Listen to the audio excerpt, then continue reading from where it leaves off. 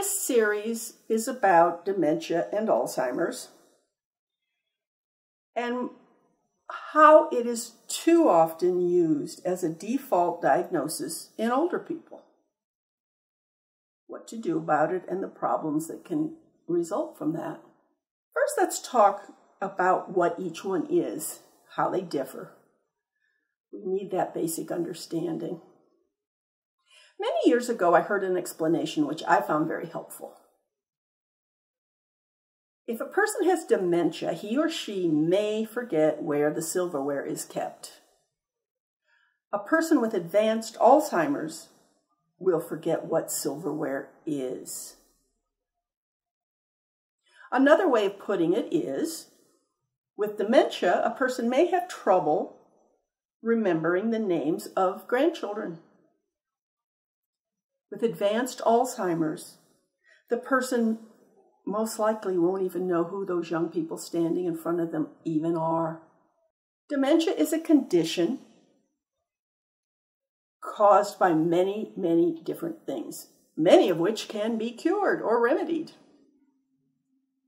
Alzheimer's is a disease of the brain that cannot be cured.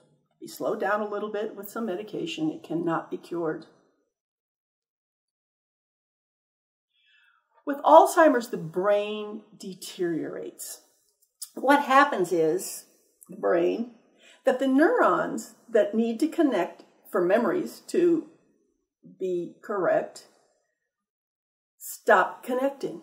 And they do that because the brain develops plaque. It is thickening. It is hardening. It's becoming rigid. The neurons don't connect. We know now that there are life habits that can override that. We'll talk about that at another time. So there is some good, I do want you to know there is some good news. But there is no cure for Alzheimer's. Another complication is that while there are brain scans and neurological testing that can be done to kind of diagnose Alzheimer's, a definitive diagnosis cannot be made until after death, and then only with an autopsy. Dementia is a huge umbrella of symptoms and diseases. It isn't technically a disease at all, but rather a cluster of symptoms of other diseases that present commonalities. That's what makes it so difficult to spot easily. One can just assume gray hair, that's time. It's going to happen. Dementia, when treated properly, when the underlying condition is recognized, is very treatable. It can always make a difference.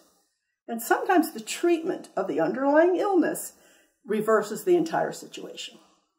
It's why it's so important to know this. A short list of the possibilities are UTIs, head trauma, heart or lung issues, liver or kidney issues, medications, reactions to medications, interactions of medications, heavy metals. The list goes on and on. And then we, by the way, can add to it depression. Now, depression can be either chemical or situational. And that, again, involves the interactions of medications, so many things. Loneliness can cause underlying dementia. So many things, all of which can get better with proper diagnosis and treatment. And as I said, and it bears repeating, some of which can be reversed entirely with the proper diagnosis and treatment. Now, if you have a doctor who knows all of this and goes through this, good, great, send me the name of your doctor and I'll let everybody know that I can. However, There are too many doctors who will say, shrug their shoulders, look, you have to expect that the faculties will diminish when you get old. It just happens. When that's how it's treated, you or your loved one not only aren't getting the care you need, but you have an illness or something going on in your body that's being ignored. This is not good. The next video I'm going to do will be about UTIs. That is one of the commonest illnesses that can really look like dementia, causing the symptoms. I will see you then.